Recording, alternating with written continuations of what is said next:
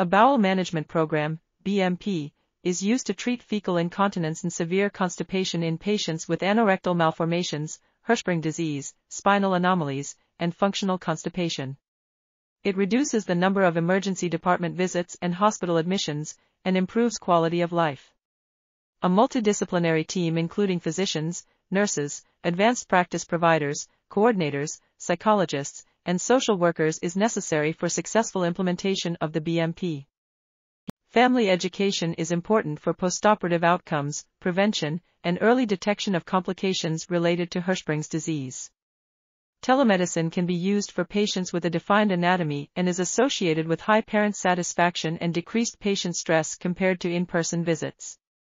The BMP has proven to be effective in all groups of colorectal patients at a 1- and 2-year follow-up, with social continence achieved in 70 to 72% and 78% of patients, respectively, and an improvement in their quality of life.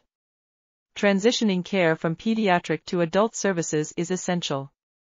This article was authored by Elizaveta Bokova, Wendy Svetanoff, Marc Levitt, and others. We are RTCLTV, links in the description below.